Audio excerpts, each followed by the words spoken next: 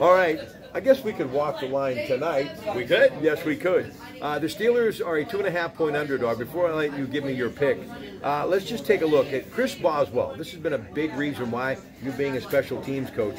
18 of 19 for field goal percentage, 94.7. 19 of 19 for extra points. He's had a pretty good year, has he not? He has, and you have to contrast it with the year that he had last year. And because I work with kickers so much, it's so mental because they all have tremendous legs, tremendous capabilities, and he just got off track a little bit last year, and this year he's right back on, and I'm telling you, he's one of the reasons why the Steelers are having the 4-game run that they've had and are in a position maybe to make a little bit more noise in the AFC. All right, you got Baker Mayfield, 9 touchdowns, 12 interceptions, a lot of interceptions there. Nick Chubb, 919 yards, 6 touchdowns.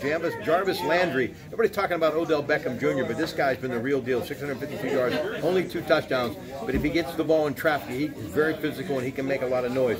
Another key, Myles Garrett, 10 sacks. Talk about Cleveland, what they bring to the table. Well, Cleveland's got a tremendous defensive team, and it's really very similar to what the Rams brought last week. You're going to see a real strong rush, and you're going to see them really challenge the Steelers' line, much like the Rams did last week. But they've had problems. Cleveland has had problems getting the ball in the end zone. They get down to the red zone and kind of wimp out, if you so to speak, because they can't score. So I think it was 6 plays in a row from the 3-yard line and didn't score, finally did. So I think the Steelers match up very well with them.